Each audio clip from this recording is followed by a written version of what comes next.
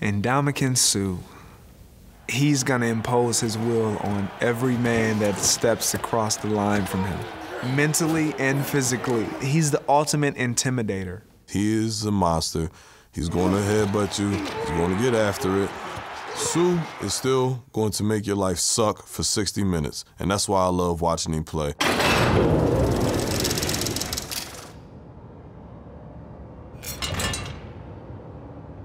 Just listen to the name. Imagine waking up and saying, my name's Ndamukong Suh. Like, you're instant tough guy. He was born to be a tough guy, born to take over games, born to be an athlete at his size.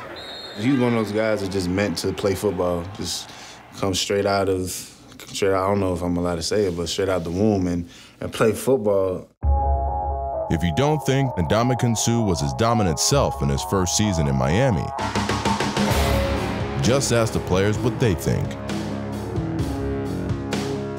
Ndamukong Suh, arguably one of the most respected and revered interior tough guys in the league.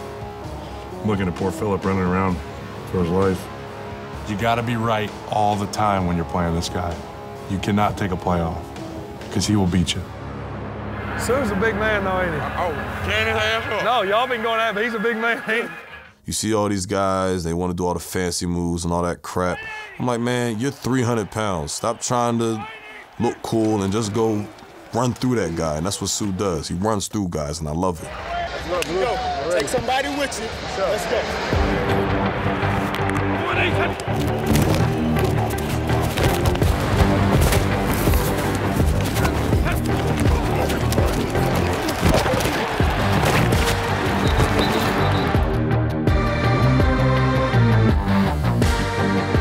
That's all Suh right there.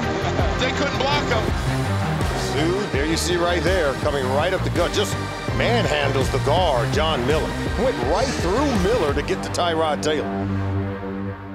Against the Eagles, he pretty much just like tossed him. Like his feet came up off the ground, you see grass everywhere, and he's just falling. It's crazy, he's just so powerful. Oh gosh, this is a really good player at center. It doesn't matter if you're doing everything in your power to do it the right way, and Ndamukong Suh will make sure to spoil your party.